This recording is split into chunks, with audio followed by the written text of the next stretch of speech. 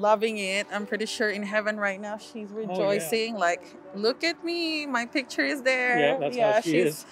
With her personality, with her always being generous, like always bubbly, always trying to help people around her.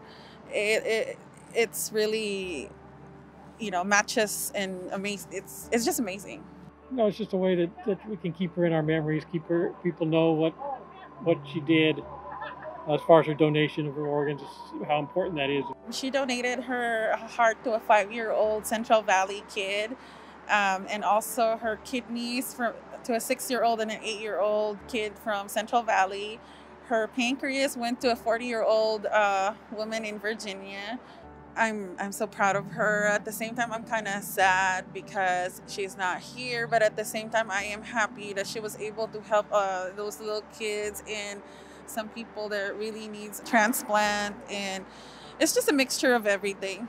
People should become organ donors because they can make a huge difference in somebody's life. One person like Francine can save 4 lives, and there's a lot of people that are very, very much in need. They need organs desperately. Some of them won't survive if they don't get them.